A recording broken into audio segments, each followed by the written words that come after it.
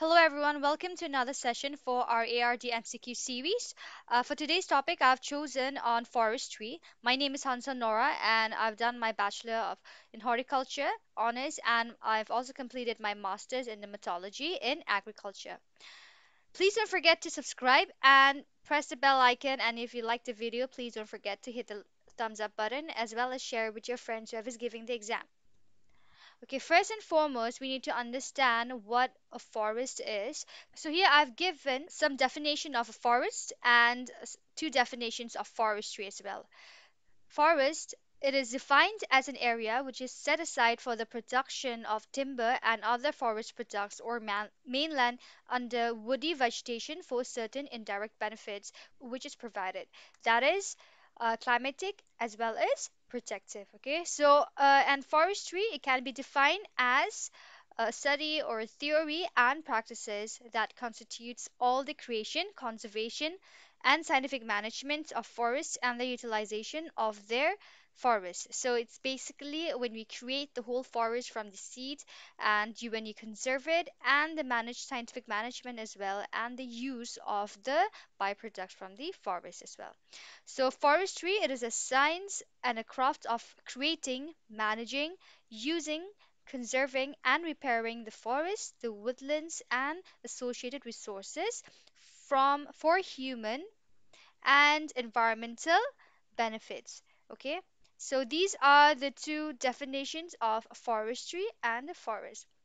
So moving on to the next slide, here I've given the types of forests. So it's particularly for this one, it's the type of forest in India. Okay, so forest can be basically classified on the basis of method of regeneration, can be divided on the basis of age, its composition, the object, growing stock, as well as the ownership. Okay, so but for this one, it's based mostly based on the environment and the climatic factors. So these are the types of forests which can be found, which can be classified in India. All right. So the first one here is conifers, and the second one is broadleaf. It is divided into conifers and broadleaves. And broadleaves can be further divided into certain subclasses like evergreen forest, like wet evergreen, deciduous, semi-evergreen. There are two more uh, forests, which is thorny as well as mangroves. Okay, so these are some of the sub forests under the broadleaf forest. So let's just discuss what a conifer is. So basically, conifer they are present in a high altitude, and if we talk about it, it'll be in India. It'll be mostly present um, in the Himalayan regions. Okay, where the temperature is low. And the leaves for these conifers, they are pine-like or the needle-like. And they are softwoods and they are gymnosperms. Right, so some examples maybe Cedrus deodara, Pinus wallichiana. So these are the conifers. So here I've given the picture of a forest of a conifers. So let's go to the broadleaf. Broadleafed are nothing but these are, as the name suggests, broad leaves. So they are mostly present in the tropical or subtropical or subtemperate regions, right? And these are hardwood. These are mostly dicots, all right? And these can be subdivided into evergreen. So what is an evergreen forest? So evergreen forest, these are basically the trees or the forests that grow in more of that need the requirements of a humid conditions or a higher rainfall, right? So for some of the examples, it may be found in the Western Ghats or the northeastern regions or in South India as well. Okay, so this is an evergreen forest. So, what is a wet evergreen forest? A wet evergreen forest is nothing. It's the same like evergreen forest, but it just needs a higher, more amount of rainfall. So it is backed up by a high rainfall, right? And these are mostly found in the same areas but with a higher rainfall, like in the northeastern region or in the south or in the western Ghats. So these are the places where you can find the wet evergreen, right? And deciduous is nothing but forests or trees which shed their leaves during winter or a harsh climatic conditions, right? So these are deciduous trees. And semi-evergreen, it's nothing but a combination of a wet evergreen plus a deciduous. So as the name suggests, the semi-evergreen is a combination of a wet evergreen and deciduous. All right, so going to the thorny forest. A thorny forest can be mostly found in semi-arid areas. All right, so usually they have particular features. The trees or the plants that are grown in these thorny areas, they have a small leaves, they have thick leaves, as well as they have a waxy leaves. So why do they have these characteristics? It's because they need to conserve the water since it's grown in a very dry or a semi-arid area, and there'll be a lesser rainfall. So to conserve the water, they need such characteristics in the plants so that these can conserve the water and reduce the evaporation rate, all right? And these are also known as the xerophytic species. So these xerophytic species have all these characteristics, all right? Mangroves, going to mangroves, mangroves are usually found in the coastal or the delta region, all right? And these trees or the forests, they are mostly grown in a mixture of saline as well as the fresh water, right? So I've discussed on the mangroves in the previous lectures. If you can list out the mangroves in India, don't forget to comment in the comment section, all right? Right, so let's go to the first question. The first question says the Indian Forest Research was commenced after the establishment of Forest Research Institute in Dehradun. Okay, so when was this established? The options here are 1986, 1996, 1906, 1894, and 1967. So the right answer for this is number C, which is 1906. All right, so let's just understand what this Forest Research Institute is, okay? So it started off as a British Imperial Forest School. Which was established in 1878, all right? And it was named as an Imperial Forest Research Institute, and after that they um, named it as FRI, which came into being in 1906. Okay, and this Forest Research Institute, it is an institute which is under the Indian Council of Forestry Research and Education, right? And it is a premier institution in the field of forestry research in India. So it is located in Uttarakhand, Dehradun. In 1991, it was declared as the deemed university by the UGC. Okay, so let's go to the second question. The second question is, according to the 1878 Act, which of the following categories of forest is considered as the best on the basis of their utility? The options here given are reserved forest, B is protected forest, village forest, D farm forest, and E community forest. Okay, so let's just understand what this 1878 Act is. Okay, so here, this 1878 Act is also known as the Indian Forest Act. So, what it did was that it divided the Indian forest into various three categories, which is a reserved forest, a protected forest, and a village forest. Okay, so what is this reserved forest? A reserved forest is a forest which is completely owned by the government and it's controlled completely by the government. So basically, any intruders or any trespassers by villagers or any community is prohibited, right?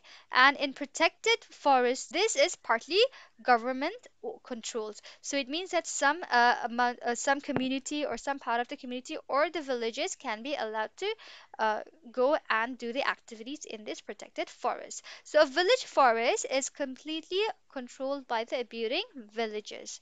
Okay, so let's just read out some of the important points of these acts. Okay, so the act was further amended and succeeded by the Indian Forest Act of 1927. Remember, there are two.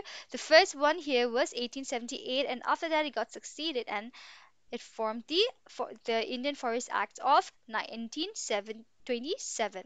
Right, so this both this 1878 Act and the 1927 Act, they sought to consolidate and reserve the areas having forest cover or the significant wildlife to regulate a movement and a transit of forest produce and duty leviable on timber and other forest produce. Right? Okay, so it also defines a procedure to be followed for declaring an area to be a reserved forest, a protected forest, or a village forest. So it showed the demarcation or the lines between these three uh, categories of the forest. Okay, so it also defines what is a forest offense, where are the acts prohibited inside a reserve forest, and penalties leviable on the violation of the provisions of the act. Right? Okay, so the best forests were called the reserved forest. And here the villagers could not take anything from the forest and even for their own use, right? And for suppose for a house building or a fuel, they could take the wood or the products from the protected or the village forest only. So this reserved forest is completely prohibited for any human interactions. Okay, so the right answer for here is number A, which is a reserved forest. So since we've already talked, let's just discuss all of these terms together. Okay, so the reserved forest we already know, a protected forest is also we already discussed, a village forest we already discussed, and a farm forest. A farm forest is nothing but a forest um, where there's an integration of an agriculture as well as livestock as well as the forest. So it's like a whole dynamic integration, right? So this is known as a farm forest. Community forest is nothing but a forest which is owned by a small community or uh, part of the community where they can have their regular activities or they can get their products or they can use the have the interaction with the forest, right? Okay, so let's go to the third question, which says, consider the following institutes which are under ICFRE. Okay, so we have to state whether each of the from amongst all these, which one is the true. All right. So the Institute of Wood Science and Technology, here we have given Bangalore. Arid Forest Research Institute is Jodhpur. Institute of Forest Productivity is in Ranchi. Rainforest Research Institute is in Jorhat. So the options here 1 and 2 only. Number B is 4 only. C 1, 2 and 4 only. 3 is D is 3 only, and E is all of the above. So the right answer for this is all of the above, as all of these institutes are located in the adjacent cities or place, all right? Okay, so here in this slide, I've given some of the research institutes which are under the ICFRE. These are the list of research institute, but I haven't given the date of establishment, so don't forget to jot down or try to search for the date of establishment of all these research institute, as it is a very important topic. So anytime they can just ask, they can just give the acronyms and they can just ask the full form for it as well, or maybe they can ask for its location as well as when it was established. Okay, so let's just go through. The first one is Arid Forest Research Institute, which is AFRI, which is located in Jodhpur. Forest Research Institute is in Dehradun. Himalayan Forest Research Institute is in Shimla, and Institute of Forest Biodiversity is in Hyderabad. Institute of Forest Genetics and Tree Breeding is in Coimbatore, and Institute of Forest Productivity is in Ranchi. Right, so Institute of Wood Science and Technology is located in Bangalore, and Forest Research Institute is in Jorhat. So this Forest Research Institute is also the same, but the Jorhat one is the Regional Forest Research Institute, okay? And here, this is just a Forest Research Institute. In the same way, we have a Tropical Forest Research Institute, which is in Jabalpur, all right? So, other than that, we also have an advanced research centers, which is under the council, right? So, some of the advanced research centers here are Advanced Research Center for Bamboo and Rattans, which is located in Aizawl, and Center for Forest Livelihood and Extension, CFLE, which is in Agartala, and Center for Forestry Research and Human Resource Development is in Chinwara. Center for Social Forestry and Eco Rehabilitation is located in Allahabad. So try to remember all these names, okay, the acronyms and the full form of all of these, and the establishment date as well as where it's located. Let's just roughly know understand what this ICFRE is. So I've just given highlighted the objective of what they do. If you know the establishment date or when it was launched, the headquarter as well, comment in the comment section, and please do let me know so that I'll be knowing whether you are aware of this council or not, right? Okay, so let's just understand what this ICFRE they do. Okay, so it is an apex body which is in the National Forestry Research System, and it has been undertaking the holistic development of forestry research through need-based planning, through promoting, conducting, and coordinating research, education, and extension covering all the aspects of forestry. So these are its activities and what they do. All right. So don't forget to, if you know some facts about this, don't forget to comment in the comment section. Right, so let's go to our fourth question. Our fourth question, consider the following statement on alley cropping, and we have to state whether it's true or not, all right? So here, the first statement says alley cropping is also known as a hedgerow intercropping. So the second one says the trees they are managed as hedgerows, they are grown in wide rows, and the crop is planted in the interspace or alley between the tree rows. And here the third one is alley cropping. They usually include a use of leguminous tree. The options here are A, 1 only, B, 1 and 2 only, C, 2 and 3, D, none of the above, and E is all of the above. So the right answer for this is all of the above, as all of these statements are true on the basis of alley cropping. So I'll just roughly discuss what an alley cropping is. So basically, alley cropping is a plantation system under the agroforestry system where they plant the trees, where they incorporate trees as well as the crops, agriculture crops, all right? So suppose here in this way, in this manner, they'll be planting some trees, and here in between, they'll be growing some agricultural crops, all right? So this area is known as the looks like an alley, so the name alley cropping came from the term. Right, so here in between they'll be growing the agricultural crops, and here on the sides it's grown, and it can be repeated as suppose agriculture crops and trees, agriculture crops and trees. So this is like a repetition of that. So in this way it looks like an alley. This area it looks like an alley, right? So here in the next slide I've just given roughly uh, a visual diagram of how an alley cropping would look like, right? And here it's a layout of an alley cropping, okay? So, okay, so an alley cropping, as you can see in the picture, these are the trees which is grown in rows here, okay? And in between these trees in this area grow some agricultural crop, all right? So this system is known as the alley cropping. What's the purpose of this alley cropping? So this alley cropping, the primary purpose of alley cropping is to maintain or increase the crop yields by improvement of the soil, microclimate, and weed control, right? So the farmers they all may also obtain tree products from the hedgerows, including fuelwood, building poles, food, medicine, fodder, etc. In this perennial, preferably leguminous trees or shrubs are grown simultaneously with an arable crop.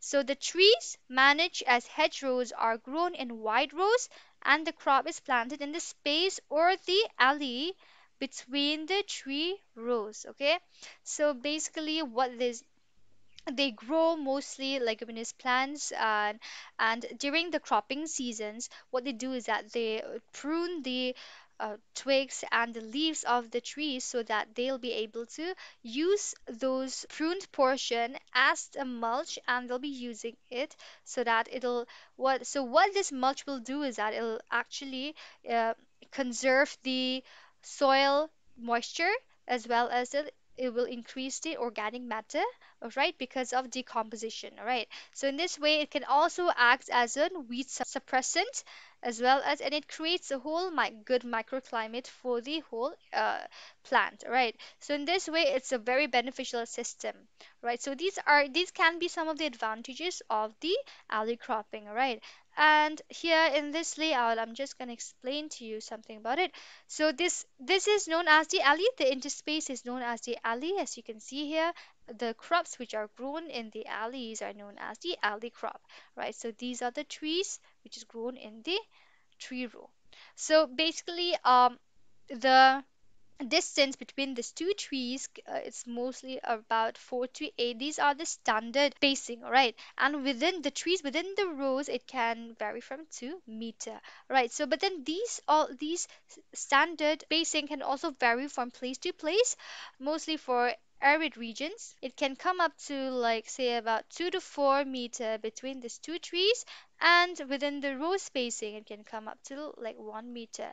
So usually in arid regions or in semi-arid areas, they need a lesser spacing, okay? So no more of like where it's wet, where there's a lot of moisture, then we need a larger spacing. So this is basically a simple thing about alley cropping, all right? So these are under the agroforestry systems. Okay, so our last question here is based on agroforestry system again. So let's just go through the question together. The question says a coffee-based agroforestry system belong to which of the silviculture system? So let's just understand what this agroforestry is. Okay, so agroforestry is nothing. It is defined as a dynamic, ecologically based natural resource management system that through the integration of the trees which is on the farms as well, and they add these agricultural landscapes, and they diversifies and sustains production for increased social, economical, and environmental benefits for land users at all levels. So this is a definition of agroforestry. So basically, it's an integration of trees, of forest, of livestock, and agriculture together in a farm to create a more sustainable um, agriculture or the system, right? So let us understand. So this agroforestry can be divided on the basis of structure, on the basis of function, on the basis of socioeconomic, and ecological, right? So out of all these are all important classes of basis of the classification, but like most of the time the questions are asked from the structural as well. So what is the structural? It is the composition of the components, which includes the spatial admixture of the woody component, vertical stratification of the component, which is mixed with arid temporal arrangements of the different components, and functional, it is based on the major function or the role of the different components of the system, mainly of the woody component.